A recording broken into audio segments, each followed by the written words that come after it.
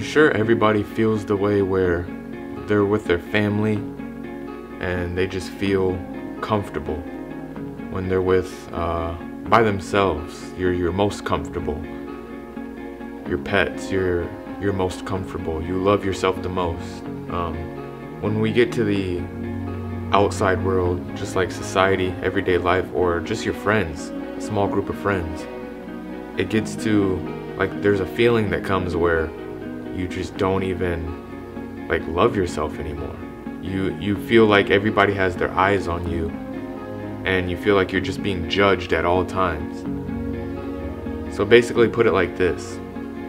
I feel like it's hard to be ourselves because of the way, like, society is nowadays, and like how we portray how we should be skinny, how we should have name brand clothes, just subtle things like that. But there's just so many of them, it just adds up. So the way we think we should be, we constantly strive for that, and it takes us away from ourselves, and that's why we can't be ourselves. And I was thinking to myself, if we had everything on this world, like the technology, the internet, everything, and you just subtract one thing, other people, you would feel so free. It would be so easy to be yourself. Even if you kept your family, you kept animals, because animals don't give a fuck what you look like. If you kept family, other species, like all the technology, like I said, everything, cars, money, but you just subtracted other people, it would be so easy, like I said, to be yourself. And I'm not blaming other people. It's just like, it's like we are born to think that way nowadays, or programmed at least. I don't think we were born to think this way at all, because as kids, we all know that kids are the most genuine people, the most loving people, the most honest people. If they like make a rude comment about somebody, it's like pure honesty. They're not doing it to make fun of people, you know? As kids, we were just so comfortable, like at a certain age. For me, it was, I'd say, 4th grade when I started feeling like, whoa, like there's people like judging me. I don't know what it was, but that's when I started to feel it, because 4th grade and below, it was just like I didn't care what clothes I wore. I didn't care if I was dirty. I didn't even care if I stunk. I didn't care if I was fat. I didn't care that I had a gap in my teeth. But just as you get older, you're just influenced by so many others, and you're just taking the world in like all at once, so quick. And like that purity just like goes away, and you start to see your insecurities. Like the TV shows that you watch, like when you're a kid, you watch cartoons, and like the appearance doesn't really matter because it's fake. But then as you get older, you start watching, like, for me, it was like Disney Channel or Nickelodeon shows, stuff like that. So you see these teenagers, like, or these kids, we just strive to be them. And so if we don't look like them, or we're not doing what they're doing, it makes us feel like we're not doing something right almost. It's almost like a battle to be aware of everything pulling you away from you, like the world, TV shows, your friends, like society in general.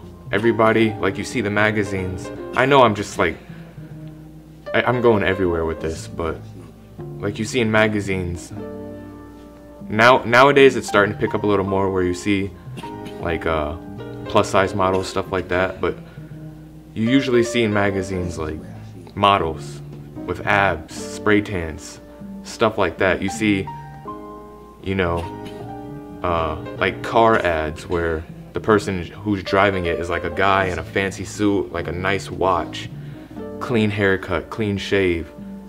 Marketing is like the devil. Like everything makes you feel worthless, basically. Like even when it comes to fast food commercials, you see skinny people eating like a big ass burger, because they make you want to think that, like, since they're doing it, you can do it too.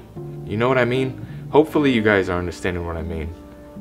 But I think we can't, it's so hard to be ourselves because we're never told that ourself, like myself, is like perfect. We're never told that. We're in the age of technology, social media. I didn't even bring that up yet. That could be a whole nother topic. But we're just in the age of technology where if you show insecurities or if you show your flaws, it's almost like shunned or frowned upon, like everybody doesn't have them, when everybody obviously does. And also, going off all of that, I think there's a deeper reason why it's so hard to be ourselves. And one, like I said, it's wanting to be, you know, striving to be someone we're not. Skinny, you know, dressed nice, things like that. We're striving to be someone we're really not at our core. But then the deeper reason for that is because everybody pursues acceptance. Like I do just as well as anybody else. We all, there's something deep inside of us that we all just want to feel accepted. We want to feel loved. And the world that we live in nowadays, it's so far from that. Everything that we're exposed to makes us hate ourselves. It makes us judge others. But at the end of the day, we all just want love. Like most of the times when there's a criminal who does a horrible act, you like go down their family line or their past, and there's like love missing. Like they didn't have a dad, stuff like that, or they were introverted as a kid, so their family pushed them away. There's always that underlying factor of there's no love there, there's no acceptance there, and we all deal with it. I deal with it every day. And it's a fine line, because of course you have your family members that love you, your significant other, maybe your friends even love you. But what's like stopping us from showing it like unconditionally is every single person, I don't care who you are, is experiencing it. So it's hard to consistently show love to somebody else when we're trying to find ourselves and we're trying to love ourselves, if that makes any sense. For example, sometimes I have a hard time making these videos. Like I want to spread positivity and messages and talk to people, help people through things. But some days, a lot of days, I'm not even right with myself, so it's hard to be in front of a camera, contradict myself in a way. It's hard to be in front of a camera and tell people to love themselves and whatever, when I'm battling it with it myself. It's hard. It's just like I said earlier, where it's hard to like show unconditional love because everybody is trying to find that themselves. But yeah, what made me think of this topic is because ever since I was a kid, I've noticed, like at home, I'll wear underwear, just underwear, and just like be around my mom, be around my brothers, not on like some weird stuff. It's just comfortable.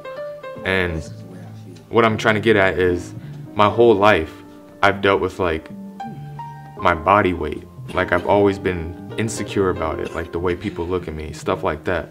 But when I'm home and I'm with my girlfriend, it's like it doesn't even exist. It's like it doesn't even matter.